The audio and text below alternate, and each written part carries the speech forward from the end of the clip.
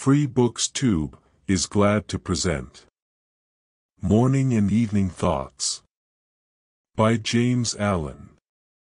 First Morning. In aiming at the life of blessedness, one of the simplest beginnings to be considered, and rightly made, is that which we all make every day, namely, the beginning of each day's life. There is a sense in which every day may be regarded as the beginning of a new life, in which one can think, act, and live newly, and in a wiser and better spirit. The right beginning of the day will be followed by a cheerfulness permeating the household with a sunny influence, and the tasks and duties of the day will be undertaken in a strong and confident spirit, and the whole day will be well lived. First evening. There can be no progress, no achievement, without sacrifice, and a man's worldly success will be in the measure that he sacrifices his confused animal thoughts and fixes his mind on the development of his plans, and the strengthening of his resolution and self-reliance. And the higher he lifts his thoughts, the more manly, upright, and righteous he becomes, the greater will be his success. The more blessed and enduring will be his achievements. Second Morning. None but right acts can follow right thoughts, none but a right life can follow right acts, and by living a right life all blessedness is achieved. Mind is the master power that molds and makes, and man is mind, and evermore he takes the tool of thought, and, shaping what he wills, brings forth 1,000 joys, 1,000 ills. He thinks in secret, and it comes to pass. Environment is but his looking-glass. Second Evening. Calmness of mind is one of the beautiful jewels of wisdom. A man becomes calm in the measure that he understands himself as a thought-evolved being, and as he develops a right understanding, and sees more and more clearly the internal relations of things by the action of cause and effect, he ceases to fret and fume, and worry, and grieve, and remains poised, steadfast, serene. Third Morning. To follow, under all circumstances, the highest promptings within you, to be always true to the divine self, to rely upon the inward voice, the inward light, and to pursue your purpose with a fearless and restful heart, believing that the future will yield unto you the need of every thought and effort, knowing that the laws of the universe can never fail, and that your own will come back to you with mathematical exactitude. This is faith and the living of faith. Third Evening. Have a thorough understanding of your work, and let it be your own, and as you proceed, ever following the inward guide, the infallible voice, you will pass on from victory to victory, and will rise step by step to higher resting places, and your ever broadening outlook will gradually reveal to you the essential beauty and purpose of life. Self-purified, health will be yours. Self-governed, power will be yours, and all that you do will prosper. And I may stand where health, success, and power await my coming, if, each fleeting hour, I cling to love and patience, and abide with stainlessness, and never step aside from high integrity, so shall I see at last the land of immortality. Fourth morning.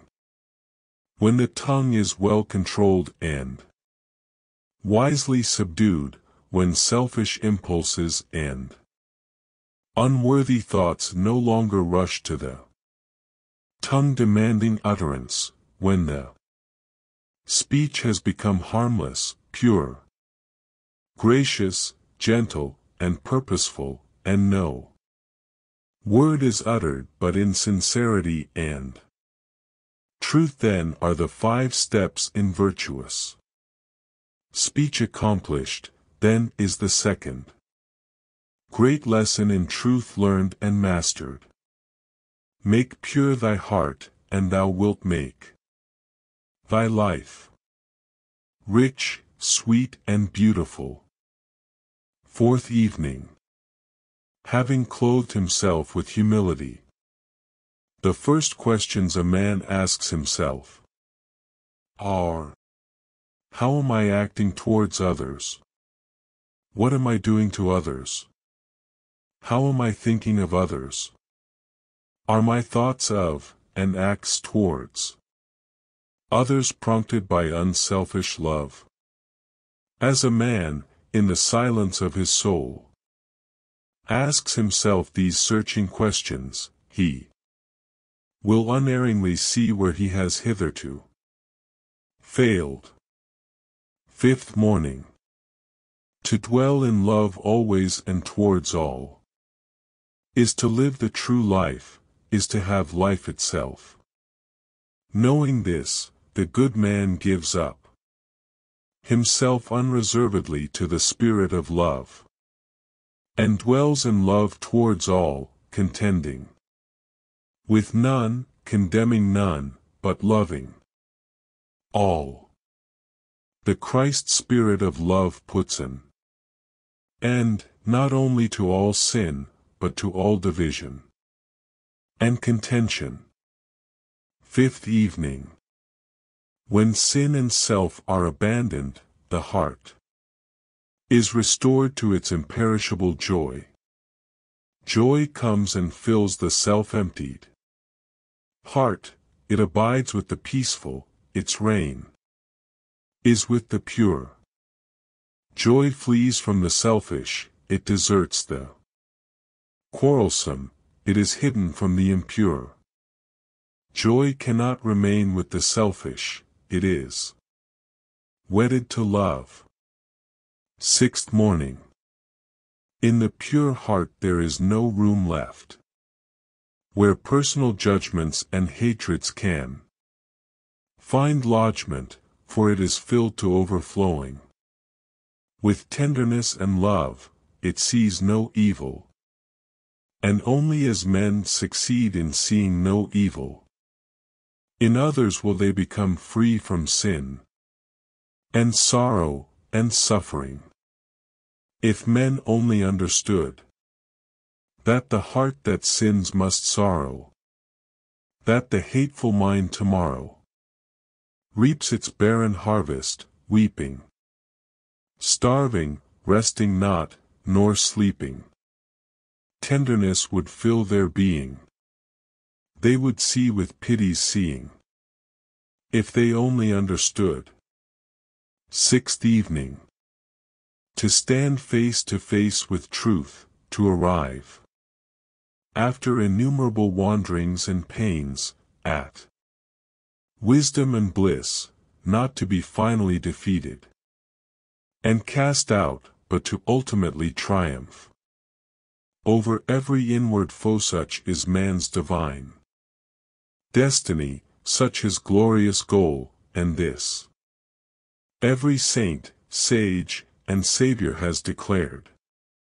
A man only begins to be a man when he ceases to whine and revile, and commences to search for the hidden justice which regulates his life. And as he adapts his mind to that regulating factor, he ceases to accuse others as the cause of his condition, and builds himself up in strong and noble thoughts, ceases to kick against circumstances, but begins to use them as aids to his more rapid progress, and as a means of discovering the hidden power and possibilities within himself. Seventh morning. The will to evil and the will to good are both within thee, which wilt thou employ. Thou knowest what is right and what is wrong. Which wilt thou love and foster? Which destroy? Thou art the chooser of thy thoughts and deeds. Thou art the maker of thine inward state. The power is thine to be what thou wilt be. Thou buildest truth and love, or lies and hate. Seventh evening. The teaching of Jesus brings men back to the simple truth that righteousness, or right doing, is entirely a matter of individual conduct, and not a mystical something apart from a man's thoughts and deeds. Calmness and patience can become habitual by first grasping, through effort, a calm and patient thought, and then continuously thinking it, and living in it, until use becomes second nature, and anger and impatience pass away forever. Eighth morning. Man is made or unmade by himself. In the armory of thought he forges the weapons by which he destroys himself. He also fashions the tools with which he builds for himself heavenly mansions of joy and strength and peace. By the right choice and true application of thought, man ascends to the divine perfection. By the abuse and wrong application of thought, he descends below the level of the beast. Between these two extremes are all the grades of character, and man is their maker and master. As a being of power, intelligence, and love, and the lord of his own thoughts, man holds the key to every situation. 12th evening. You are the creator of your own shadows. You desire, and then you grieve, renounce, and then you shall rejoice. Of all the beautiful truths pertaining to the soul, none is more gladdening or fruitful of divine promise and confidence than this, that man is the master of thought, the molder of character, and the maker and shaper of character, environment, and destiny. 13th morning. As darkness is a passing shadow, and light is a substance that remains, so sorrow is fleeting, but joy abides forever. No true thing can pass away and become lost, no false thing can remain and be preserved. Sorrow is false, and it cannot live. Joy is true, and it cannot die. Joy may become hidden for a time, but it can always be recovered. Sorrow may remain for a period, but it can be transcended and dispersed. Do not think your sorrow will remain. It will pass away like a cloud. Do not believe that the torments of sin are ever your portion. They will vanish like a hideous nightmare. Awake. Arise. Be holy and joyful. 13th evening. Tribulation lasts only so long as there remains some chaff of self which needs to be removed. The tribulum, or threshing machine, ceases to work when all the grain is separated from the chaff, and when the last impurities are blown away from the soul. Tribulation has completed its work, and there is no more need for it. Then abiding joy is realized. The sole and supreme use of suffering is to purify, to burn out all that is useless and impure. Suffering ceases for him who is pure. There could be no object in burning gold after the dross had been removed. 14th morning. In speaking of self-control, one is easily misunderstood. It should not be associated with a destructive repression, but with a constructive expression. A man is happy, wise, and great in the measure that he controls himself. He is wretched, foolish, and mean in the measure that he allows his animal nature to dominate his thoughts and actions. He who controls himself, controls his life, his circumstances, his destiny, and wherever he goes he carries his happiness with him as an abiding possession. Renunciation precedes regeneration. The permanent happiness which men seek in dissipation, excitement, and abandonment to unworthy pleasures is found only in the life which reverses all this, the life of self-control. 14th evening. Law, not confusion, is the dominating principle in the universe. Justice, not injustice, is the soul and substance of life.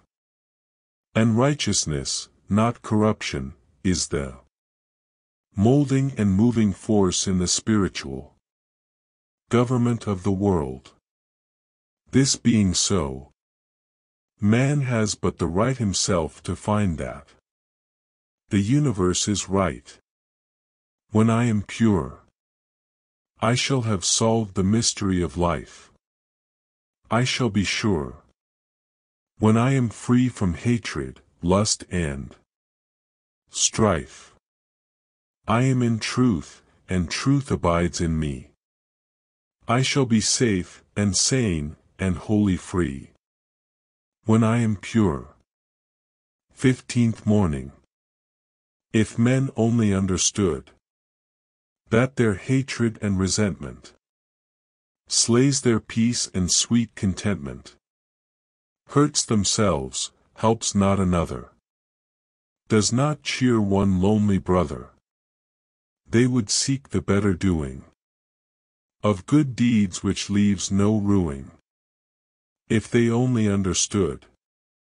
If men only understood how love conquers, how prevailing is its might, grim hate assailing, how compassion in death sorrow mocketh wise, and doth not borrow pain of passion, they would ever live in love, in hatred never.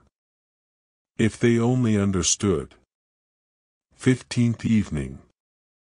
The grace and beauty that were in Jesus can be of no value to you, cannot be understood by you unless they are also in you, and they can never be in you, until you practice them, for, apart from doing the qualities which constitute goodness, do not, as far as you are concerned, exist. To adore Jesus for his good qualities is a long step towards truth, but to practice those qualities is truth itself, and he who fully adores the perfection of another will not rest content in his own imperfection, but will fashion his soul after the likeness of that other.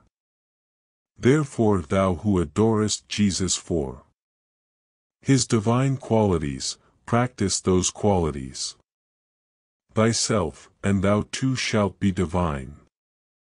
16th morning. Let a man realize that life in its totality proceeds from the mind, and lo, the way of blessedness is opened up to him. 4. He will then discover that he possesses the power to rule his mind and to fashion it in accordance with his ideal.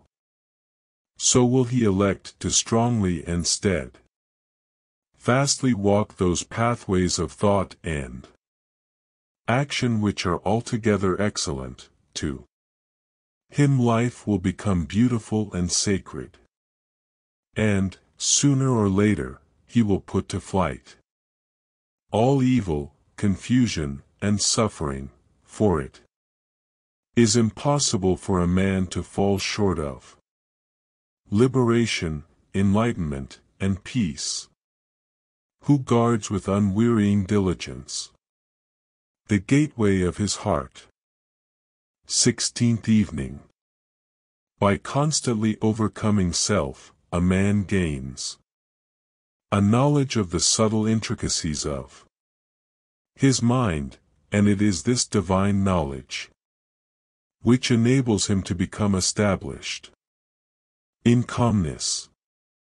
Without self-knowledge there can be no abiding peace of mind, and those who are carried away by tempestuous passions cannot approach the holy place where calmness reigns. The weak man is like one who, having mounted a fiery steed, allows it to run away with him, and carry him whithersoever it wills. The strong man is like one who, having mounted the steed, governs it with a masterly hand and makes it go in whatever direction and at whatever speed he commands. 17th morning. There is no strife, no selfishness, in the kingdom. There is perfect harmony, equipoise, and rest.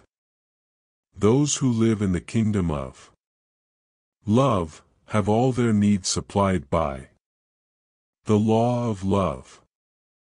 As self is the root cause of all strife and suffering, so love is the root cause of all peace and bliss. Those who are at rest in the kingdom do not look for happiness in any outward possessions.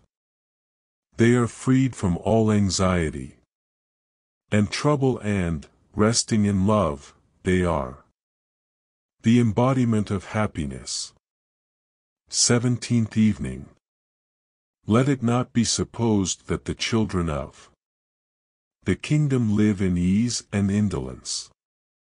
These two sins are the first that have to be eradicated when the search for the kingdom is entered upon. They live in a peaceful activity. In fact, they only truly live, for the life of self, with its train of worries, griefs, and fears, is not real life. The children of the kingdom are known by their life. They manifest the fruits Of the Spirit love, joy, peace, long-suffering, kindness, goodness, faithfulness, meekness, temperance, self-control. Under all circumstances and vicissitudes. 18th morning. The gospel of Jesus is a gospel of living and doing. If it were not this, it would not voice the eternal truth. Its temple is purified. Conduct, the entrance door to which is self-surrender. It invites men to shake off sin, and promises, as a result, joy and blessedness and perfect peace. The kingdom of heaven is perfect trust, perfect knowledge, perfect peace. No sin can enter therein, no self-born thought or deed can pass its golden gates. No impure desire can defile its radiant robes. All may enter it who will, but all must pay the price, the unconditional abandonment of self. 18th evening. I say this and know it to be truth that circumstances can only affect you in so far as you allow them to do so. You are swayed by circumstances because you have not a right understanding of the nature, use, and power of thought. You believe, and upon this little word belief hang all our joys and sorrows, that outward things have the power to make or mar your life. By so doing you submit to those outward things. Confess that you are their slave, and they your unconditional master. By so doing, you invest them with a power which they do not of themselves possess, and you succumb, in reality, not to the circumstances, but to the gloom or gladness, the fear or hope, the strength of weakness, which your thought sphere has thrown around them. 19th morning. If you are one of those who are praying for and looking forward to a happier world beyond the grave, here is a message of gladness for you. You may enter into and realize that happy world now. It fills the whole universe, and it is within you, waiting for you to find, acknowledge, and possess. Said one who understood the inner laws of being. When men shall say, lo here, or lo there, go not after them. The kingdom of God is within you. 19th evening. Heaven and hell are inward states.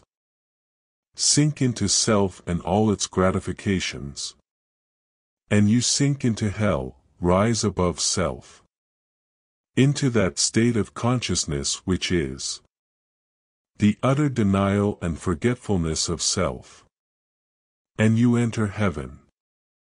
So long as you persist in selfishly seeking for your own personal happiness, so long will happiness elude you, and you will be sowing the seeds of wretchedness.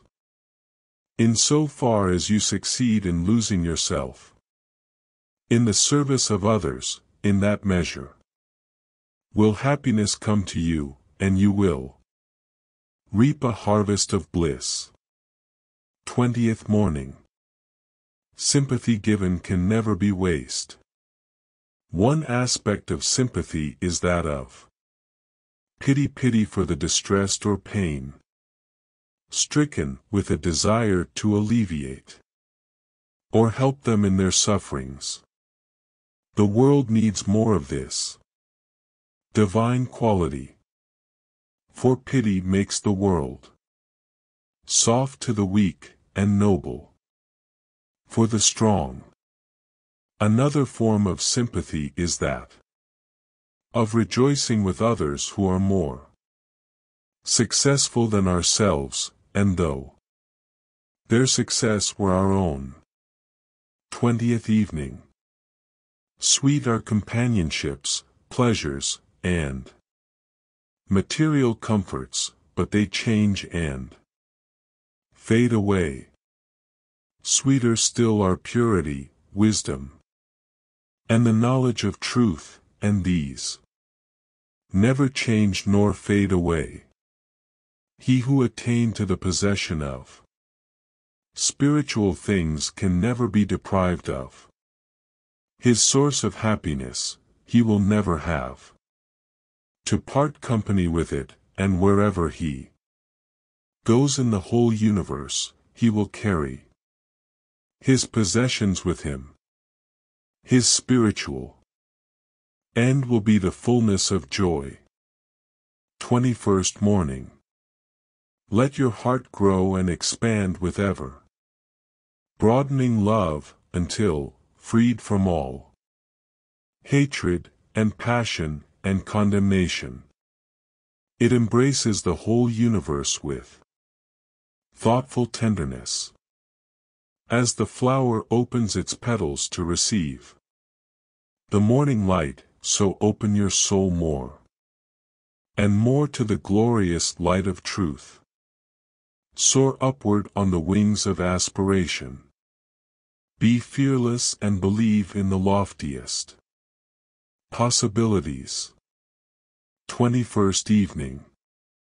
Mind clothes itself in garments of its own making. Mind is the arbiter of life, it is the creator and shaper of conditions, and the recipient of its own results. It contains within itself both the power to create illusion and to perceive reality. Mind is the infallible weaver of destiny. Thought is the thread, good and evil deeds are the warp and woof, and the web woven upon the loom of life is character. Make pure thy heart, and thou wilt make thy life rich, sweet, and beautiful, unmarred by strife. 22nd morning. Cherish your visions, cherish your ideals. Cherish the music that stirs in your heart, the beauty that forms in your mind, the loveliness that drapes your purest thoughts. For out of them will grow all delightful conditions, all heavenly environment. Of these, if you will remain true to them, your world will at last be built. Guard well thy mind, and, noble, strong, and free, nothing shall harm, disturb or conquer thee. For all thy foes are in thy heart and mind. There also thy salvation thou shalt find. 22nd evening. Dream lofty dreams, and as you dream, so shall you become. Your vision is the promise of what you shall one day be. Your ideal is the prophecy of what you shall at last unveil. The greatest achievement was at first, and for a time, a dream. The oak sleeps in the acorn, the bird waits in the egg, and in the highest vision of the soul, a waking angel stirs. Your circumstances may be uncongenial, but they shall not long remain so when you perceive an ideal and strive to reach it. 23rd morning. He who has conquered doubt and fear has conquered failure. His every thought is allied with power, and all difficulties are bravely met and wisely overcome. His purposes are seasonably planted, and they bloom and bring forth fruit which does not fall prematurely to the ground. Thought allied fearlessly to purpose becomes creative force.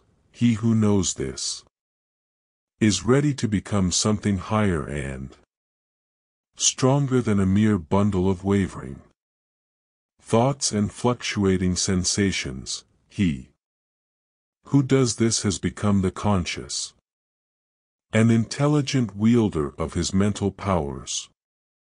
23rd evening.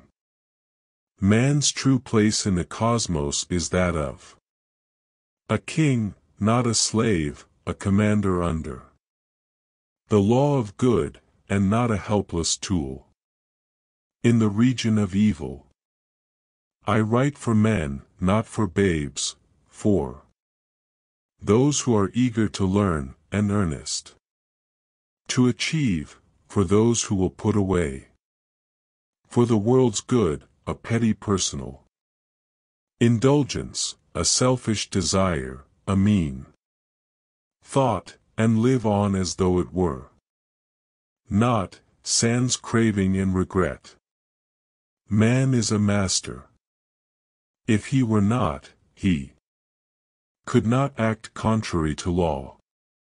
Evil and weakness are self-destructive.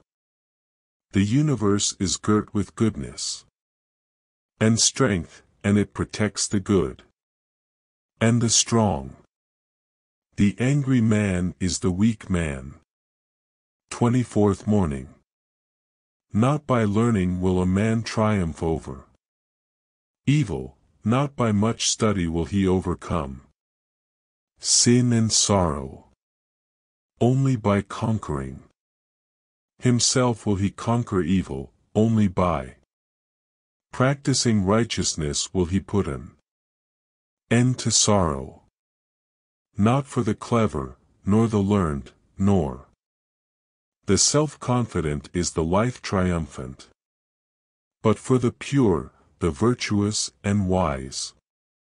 The former achieve their particular success in life, but the latter alone achieve the great success so invincible and complete that even in apparent defeat it shines with added victory. 24th evening. The true silence is not merely a silent tongue, it is a silent mind. To merely hold one's tongue, and yet to carry about a disturbed and rankling mind, is no remedy for weakness, and no source of power. Silentness, to be powerful, must envelop the whole mind, must permeate every chamber of the heart. It must be the silence of peace. To this broad, deep, abiding silentness a man attains only in the measure that he conquers himself. 25th morning. By curbing his tongue, a man gains possession of his mind. The fool babbles, gossips, argues, and bandies words. He glories in the fact that he has had the last word, and has silenced his opponent. He exults in his own folly, is ever on the defensive, and wastes his energies in unprofitable channels. He is like a gardener who continues to dig and plant in unproductive soil. The wise man avoids idle words, gossips, vain argument, and self-defense. He is content to appear defeated, rejoices when he is defeated, knowing that, having found and removed another error in himself, he has thereby become wiser. Blessed is he who does not strive for the last word. 25th evening. Desire is the craving for possession, aspiration is the hunger of the heart for peace. The craving for things leads ever farther and farther from peace, and not only ends in deprivation, but is in itself a state of perpetual want, until it comes to an end. Rest and satisfaction are impossible. The hunger for things can never be satisfied, but the hunger for peace can. And the satisfaction of peace is found, is fully possessed, when all selfish desire is abandoned. Then there is fullness of joy, abounding plenty, and rich and complete blessedness. 26th morning. A man will reach the kingdom by purifying himself, and he can only do this by pursuing a process of self-examination and self-analysis. The selfishness must be discovered and understood before it can be removed. It is powerless to remove itself, neither will it pass away of itself. Darkness ceases only when light is introduced, so ignorance can only be dispersed by knowledge, selfishness by love. A man must first of all be willing to lose himself, his self-seeking, before he can find himself, his divine self.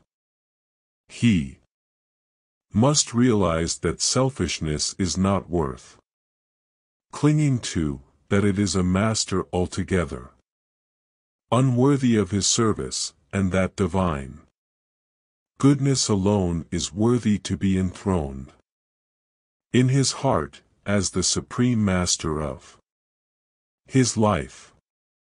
26th evening. Be still, my soul, and know that peace is thine. Be steadfast, heart, and know that strength divine belongs to thee. Cease from thy turmoil, mind, and thou the everlasting rest shalt find. If a man would have peace, let him exercise the spirit of peace. If he would find love, let him dwell in the spirit of love. If he would escape suffering, let him cease to inflict it. If he would do noble things for humanity, let him cease to do ignoble things for himself. If he will but quarry the mine of his own soul, he shall find there all the materials for building whatsoever he will, and he shall find there also the central rock on which to build in safety. 27th morning. Men go after much company, and seek out new excitements, but they are not acquainted with peace. In divers paths of pleasure they search for happiness, but they do not come to rest. Through divers ways of laughter and feverish delirium they wander after gladness and life, but their tears are many and grievous, and they do not escape death. Drifting upon the ocean of life in search of selfish indulgences, men are caught in its storms, and only after many tempests and much privation do they fly to the rock of refuge which rests in the deep silence of their own being. 27th evening. Meditation centered upon divine realities is the very essence and soul of prayer. It is the silent reaching upward of the soul toward the eternal.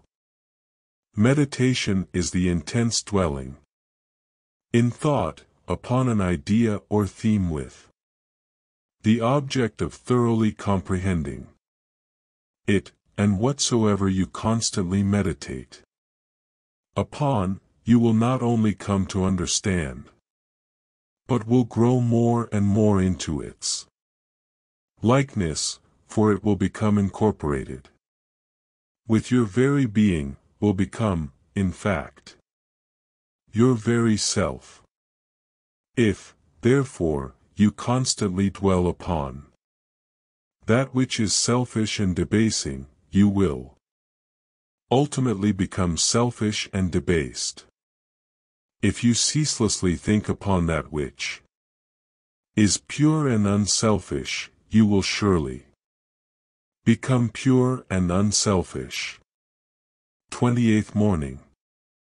There is no difficulty, however great, but will yield before a calm and powerful concentration of thought, and no legitimate object but may be speedily actualized by the intelligent use and direction of one's soul forces.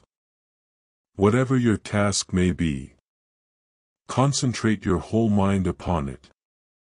Throw into it all the energy of which you are capable. The faultless completion of small tasks leads inevitably to larger tasks. See to it that you rise by steady climbing, and you will never fall.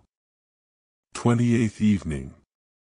He who knows that love is at the heart of all things, and has realized the all-sufficing power of that love, has no room in his heart for condemnation.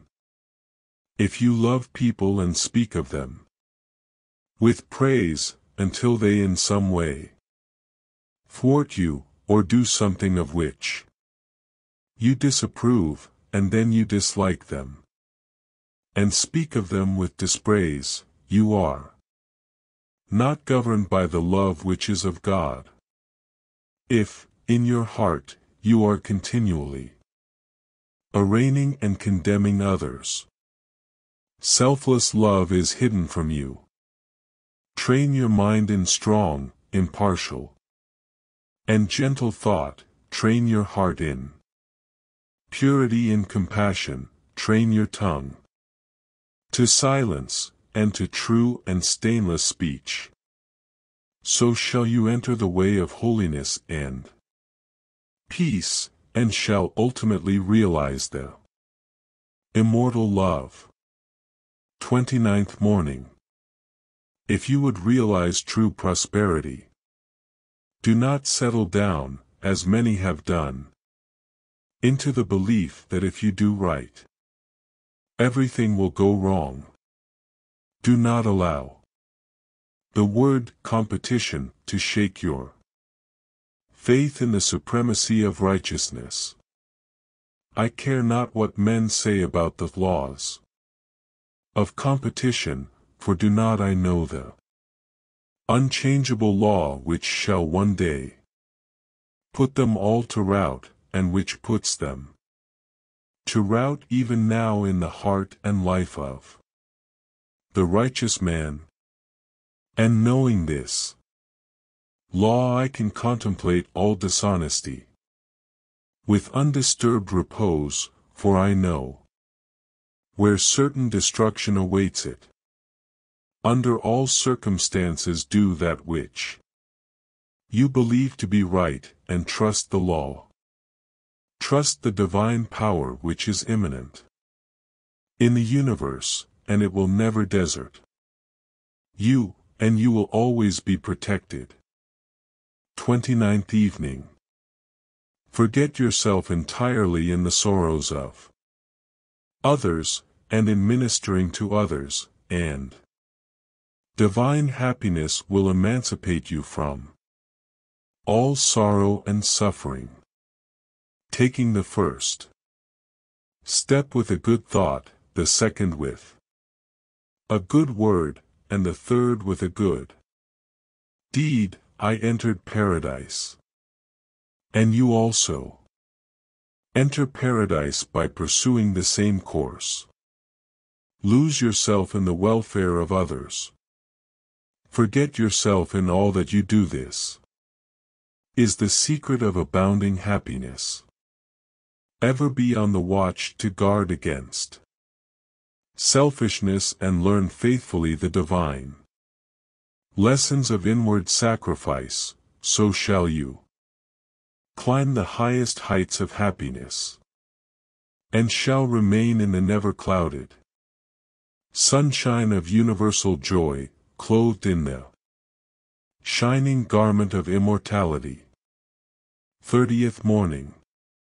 When the farmer has tilled and dressed his land and put in the seed, he knows that he has done all that he can possibly do, and that now he must trust to the elements, and wait patiently for the course of time to bring about the harvest, and that no amount of expectancy on his part will affect the result.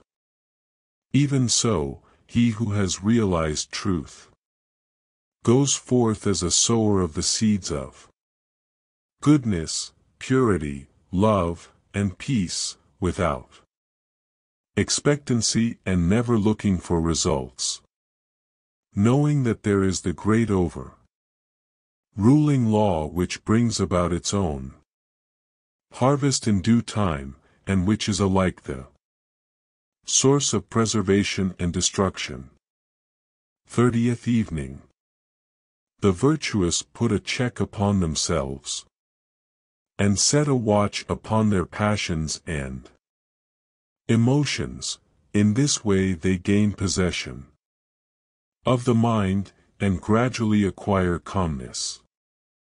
And as they acquire influence, power, greatness, abiding joy, and fullness and completeness of life, he only finds peace who conquers himself, who strives, day by day, after greater self-possession, greater self-control, greater calmness of mind. Where the calm mind is, there is strength and rest, there is love and wisdom, there is one who has fought successfully innumerable battles against self, who, after long toil in secret against his own failings, has triumphed at last. 31st morning. Sympathy bestowed increases its store in our own heart and enriches and fructifies our own life. Sympathy given is blessedness. Received, sympathy withheld is blessedness. Forfeited.